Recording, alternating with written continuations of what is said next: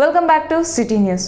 పట్టణ చెంచుపేటలో రోడ్డుకి ఇరువైపులా కాల్వలపై ఆక్రమణను తొలగించాలని ఎమ్మెల్యే అన్నాబతిని శివకుమార్ ఆదేశాల మేరకు ఆ ప్రాంతంలోని ఆక్రమణను గుర్తించి తొలగింపు చర్యలకు శ్రీకారం చుట్టినట్టు municipal assistant commissioner D Ravindra తెలిపారు.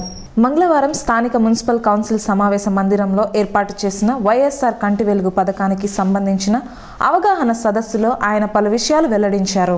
కార్యక్రమంలో municipal health officer doctor BV Ramana, doctor Sunila, ICDS supervisor Gudibandi Vijayalakshmi, MEPMA coordinator Madhavarao, వివిధ పాఠశాల ఉపాధ్యాయులు పాల్గొన్నారు. అవుట్డోర్ ఇన్స్పెక్షన్లో గత ఆదివారం నాడు చెంచుపేట టౌన్ నుంచి మన సుల్తానాబాద్ వరకు ఉన్నటువంటి ఎంక్రోచ్మెంట్స్ రిమూవల్ చేయాల్సిందిగాను బైపాస్ రోడ్డు ఏర్పాటు చేయడానికి చర్యలు తీసుకోవాల్సిందిగా ఆదేశించడం జరిగింది. ఈరోజు ఎంక్రోచ్మెంట్స్ అనేవి రిమూవ్ చేయడం జరుగుతూ ఉంది. ఎవరైనా ఆ ఎంక్రోచ్మెంట్ మార్కింగ్ అనేది 24 ఫీట్స్ ఇవ్వడం జరిగింది. మేము ఆ ఎంక్రోచ్మెంట్స్లో ఉన్నవాళ్ళు స్వచ్ఛందంగా తొలగించుకోవాల్సిందిగా కోరుతూ ఉన్నాం. అలా కాకుండా తీసుకోకపోతే మేమే పురపాలక సంఘం ద్వారా వాటిని తొలగించేసి వాటి ద్వారా వచ్చేటువంటి వాటి ద్వారా అయినటువంటి ఖర్చుని సంబంధిత యాజమానుల నుండి వసూలు చేయబడుతుంది అనేది చేయబడతా ఉంది. మరియు ఇంకొక విషయం ఏంటంటే, మనం పట్టణంలో గత మీడియా వాళ్ళు కానీ మిగతా వాళ్ళు కానీ అందరూ కూడా మా దృష్టికి తెచ్చిన సమస్యల్లో ముఖ్యమైనది ఆవుల సంచారం అనేది ముఖ్యంగా ఉంది. దాన్ని మనం కమిషనర్ గారి ఆదేశాల మేరకు శాసనసభ్యుల వారి సూచనలతో ఈరోజు అబౌవ్ 40 ఆవుల్ని పట్టి బంధుల దొడ్డికి తరలించడం జరిగింది. వారికి మొదటి విడతగా ప్రతి ఆవు కూడా యజమానికి ఒక 1000 రూపాయలు పెనాల్టీ ఇచ్చి దాని నుంచి కలెక్ట్ చేసుకోవడం జరుగుతూ ఉంటుంది. ఇదే కార్యక్రమం మళ్ళా రిపీట్ అయితే మాత్రం వాటిని గోశాలకు తరలించడానికి చర్యలు తీసుకోబడతాయి. కాబట్టి ఈ యాజమాన్యుల అందరూ కూడా పురపాలక సంఘానికి ప్రజలకి ఎటువంటి అసౌకర్యం కలుగజేయకుండా సహకరించవలసిందిగా మీడియా ద్వారా ప్రత్యేకంగా కోరుతా ఉన్నాం.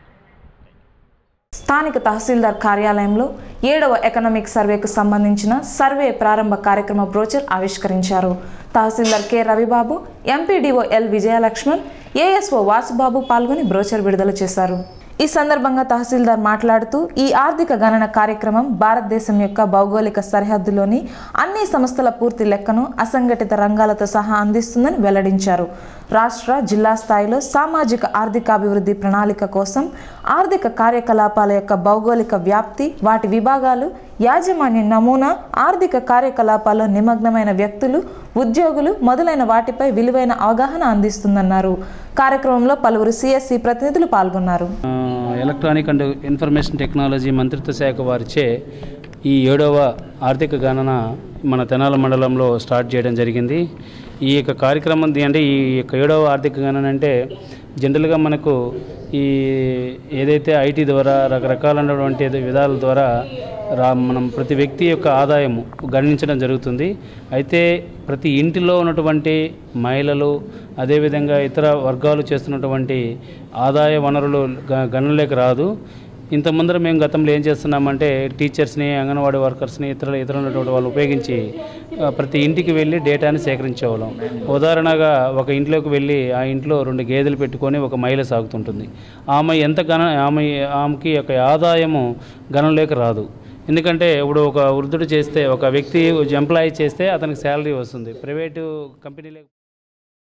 మండలంలోని కోపల్లె గ్రామంలోని పొలాల్లో పేకాట శిబిరం నిర్వహిస్తున్నారన్న సమాచారంతో దాడి చేసి 2 పేకాట రాయులను అదుపులోకి తీసుకున్నట్టు తాలూకా ఎస్ఐ పి ఉదయబాబు పేర్కొన్నారు. మంగళవారం ఆయన కార్యాలయంలో మాట్లాడుతూ కోపల్లె గ్రామ పొలాల్లో పేకాట జరుగుతుందన్న సమాచారంతో దాడి చేయగా 2 పట్టుబడ్డారని, వీరి నుండి 24,480 రూపాయల నగదు స్వాధీనం చేసుకుని కేసు నమోదు చేసినట్టు వెల్లడించారు. మండల పరిధిలో పేకాట, గుట్కా విక్రయాలు వంటి అసాంఘిక చర్యలకు పాల్పడితే సహించేది లేదని ఎస్ఐ హెచ్చరించారు. స్థానిక తులసిరామ్ చౌక్లోని శ్రీ సీతారాముల మందిరం వద్ద మంగళవారం కన్నుల పండుగ శ్రీరామదాసు రచించిన నవరత్న కీర్తనలు ఆలపించారు. కార్యక్రమంలో వజుల Lakshmi Sunitha, Kondepi Vasundhara, VL Narasimha Rao, P Subbarao, Ravikumar, P Vamsikrishna, ఆలయ ధర్మకర్త కాజా నరసింహారావు, కొండేపి శ్రీనివాసరావు, జేఎస్ మూర్తి, బికే శర్మ తదితరులు పాల్గొన్నారు. భద్రాచల రామదాస్ నవరత్న కీర్తనలు పాడుతున్నాం. ప్రతి నెల ఈ నెల 11వ నెల మేము ఈ కార్యక్రమం మొదలుపెట్టి ఈ కార్యక్రమంలో మాకు సహకరించిన వారు వైలన్పై రవి గారు, మృదంగంపై తబలాపై వంశీ గారు, కాజా శ్రీనివాసరావు గారు,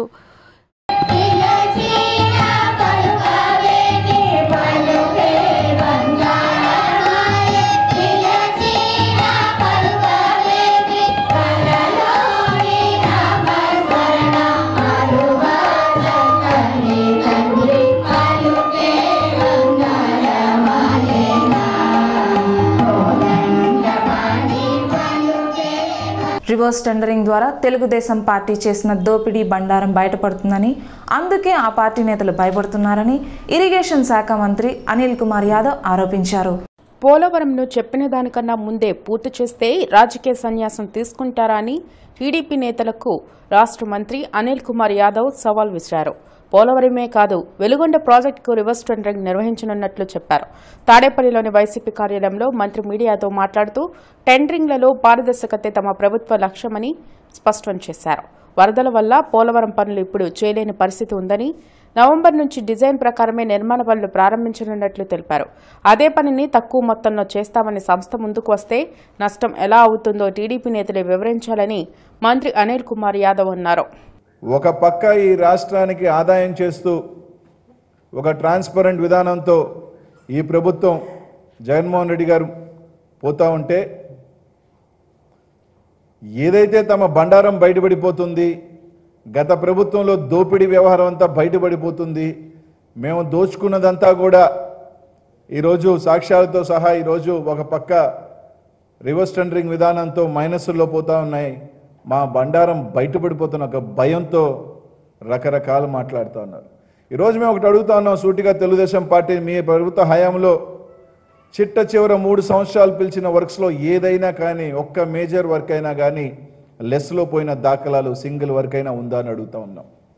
ఈరోజు మీరు కమిషన్ల కోసం ఒక ఇరిగేషన్ డిపార్ట్మెంట్ కదా, అన్ని డిపార్ట్మెంట్లో కమిషన్లు ఆదాయం చూశారు, దానికి తప్ప ఈ ప్రభుత్వానికి ఆదాయం చేయాలా, ఒక ట్రాన్స్పరెన్సీ విధానం తీసుకురావాలని కనీసం ఈ రోజున ఆలోచన చేశారన్నారు. పోలవరం రివర్స్ టెండరింగ్ లో ఒకే సంస్థ బిడ్ వేయడమే రివర్స్ టెండరింగ్ కు ప్రత్యక్ష నిదర్శనమని టీడీపీ అధినేత నారా చంద్రబాబు నాయుడు ఉద్ఘాటించారు. గోదావరి జలాలను పట్టిసీమకు తీసుకువెళ్లే అంశంపై రాష్ట్రంలో సమగ్ర చర్చ జరగాలని ఆయన అభిప్రాయపడ్డారు. పోలవరం రివర్స్ టెండరింగ్ సహా తాజా పరిణామాలపై పార్టీ ముఖ్య నేతలతో తెలుగుదేశం పార్టీ అధినేత చంద్రబాబు చర్చించారు. నాగార్జున సాగర్ కుడికాలువ నుంచి బొల్లాపల్లి రిజర్వాయర్కు, అక్కడి నుంచి సోమశిల కండలేరు మీదుగా తిరుపతి, చెన్నైకి తీసుకువెళ్లటం, నల్లమలలో టన్నెల్ ద్వారా బస్కచర్ల రిజర్వాయర్కు, హంద్రినివ, గాలేరు, నగరి, నిప్పులవాగుకు తీసుకువెళ్లటం ద్వారా రాయలసీమ మొత్తాన్ని సస్యశ్యామలం చేయవచ్చునని ఆయన అభిప్రాయపడ్డారు. పోలవరం జలవిద్యుత్ ప్రాజెక్టులో తెలుగుదేశం పార్టీ హయాంలో జర్మనీ జై టర్బైన్లు పెడితే దానిని మార్చి చైనా టర్బైన్లు పెట్టడం ఎవరిని ముంచటానికని చంద్రబాబు ప్రశ్నించారు. 28 నెలల్లో పవర్ హౌస్ పూర్తి చేస్తానన్న సంస్థను వదిలివేసి 58 నెలల్లో పూర్తి చేసే కంపెనీకి కట్టబెట్టడం ఏమిటని మండిపడ్డారు. 6,000 కోట్ల నష్టం వాటిల్లుతుందని, దీనికి బాధ్యత ఎవరిదని ఆక్షేపించారు. గతంలో అధిక మొత్తానికి టెండర్ వేసిన సంస్థ ఇప్పుడు తక్కువకు వేయటం పట్ల చంద్రబాబు అనుమానం వ్యక్తం చేస్తున్నారు. గోదావరి నీటిని నల్లమల సొరంగం ద్వారా బసకజర్ల జలాశయానికి తీసుకువెళ్లే ప్రణాళికను విశ్రాంత ఇంజనీర్ల బృందం తెరపైకి తీసుకొచ్చింది. దీనిపై రాష్ట్రమంతా విస్తృతంగా చర్చించాలని తెలుగుదేశం పార్టీ అధినేత అన్నారు. దేశ సమానత్వం, సమగ్రతను చాటి చెప్పేందుకే రాజ్యాంగంలోని అధికరణం 370ను మోదీ ప్రభుత్వం రద్దు చేసిందని బీజేపీ జాతీయ అధికార ప్రతినిధి మీనాక్షి లేఖి అన్నారు.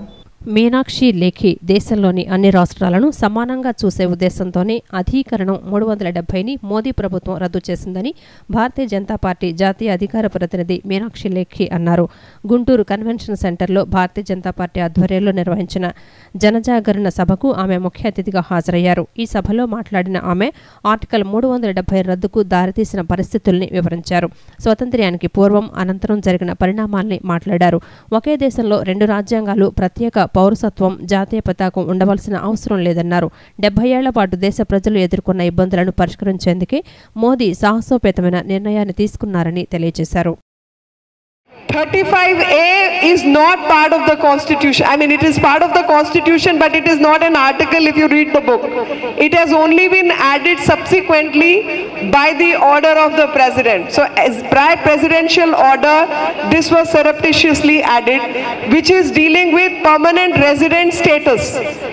So, it's like a state. We are all citizens of India, right? Yes. We are all citizens of India. You may be living in Andhra Pradesh, but you're not citizen of Andhra Pradesh. You're resident of Andhra Pradesh, right? They started something called permanent resident status, permanent resident certificate, PRC. So Jammu and Kashmir will only recognize certain people who's existed before 47 and was there at 47. many migrants from other part of Kashmir, which was Pakistan occupied Kashmir, came to live in that state. They were never made the permanent citizens of Jammu and Kashmir. Whole lot of Dalits, whole lot of Hindus came from Pakistan occupied. మానవ మనుగడకు మొక్కలే జీవనాధారమని వాటి పరిరక్షణకు అందరూ కృషి చేయాలని రాష్ట్ర high court తాత్కాలిక ప్రధాన న్యాయమూర్తి జస్టిస్ ప్రవీణ్ కుమార్ పేర్కొన్నారు. వృక్షశాస్త్ర పరిశోధకులు దాసరి లక్ష్మణరావు రచించిన botany and beyond encyclopaedia dictionary పుస్తకావిష్కరణ కార్యక్రమం విజయవాడలోని నోవోటల్ హోటల్లో జరిగింది. ఈ సందర్భంగా జస్టిస్ ప్రవీణ్ కుమార్ మాట్లాడుతూ ఇప్పటివరకు వృక్షశాస్త్రానికి సంబంధించి 10 కోశాలు లేవని మొదటిసారిగా ఎంతో శ్రమకోర్చి దాసరి లక్ష్మణరావు పుస్తకాన్ని అందుబాటులోకి తీసుకొచ్చారని తెలిపారు. దీనిని చదివిన సమయంలో వృక్షశాస్త్రంతో పాటు జీవశాస్త్రంలో ఎన్నో కొత్త విషయాలు తెలుసుకున్నారని చెప్పారు. ఇది విద్యార్థులతో పాటు పరిశోధకులకు అధ్యాపకులకు ఎంతో ఉపయుక్తంగా ఉంటుందన్నారు. డాక్టర్ బిఆర్ అంబేద్కర్ విశ్వవిద్యాలయం ఉపకులపతి ఆచార్య కె రామ్జీ మాట్లాడుతూ జీవశాస్త్రానికి సంబంధించిన సుమారు 16,000 పదాలు ఇందులో ఉన్నాయని, పదాల వివరణ, పటాలు, శాస్త్రవేత్తలను ఫోటోలతో సహా ముద్రించడం అద్భుతమని వివరించారు. అనంతరం సభకు అధ్యక్షత వహించిన సిద్ధార్థ లా కళాశాల ప్రిన్సిపాల్ సిహెచ్ దివాకర్ బాబు మాట్లాడుతూ లక్ష్మణరావు వృక్షశాస్త్ర రంగంలో ఎంతో ప్రావీణ్యం గడించారని, ఆయన విజ్ఞానాన్ని 10 మందికి తెలియచెప్పాలనే సంకల్పంతో 20 ఏళ్లు కష్టపడి 10 కోశాన్ని తీసుకొచ్చారని వివరించారు. In which I studied till 1979. I studied in a missionary school called Little Flower High School in Hyderabad. After completing my intermediate there, I hardly went to that school. Only recently, about a year back, I was called for an annual day function. We called the principal there a brother. It was a missionary school. We called him a brother. Brother Anthony Reddy, he sent me a message saying that she was very happy to see the invitation of releasing a book written by his master. I believe he was a student of Andhra Laila College, and Dasar Lakshman Rao was his teacher. He said, I am proud that a student of a school of which he is the principal is talking about or releasing a book about a person who was his teacher. ఇప్పుడు ఒక చిన్న విరామం.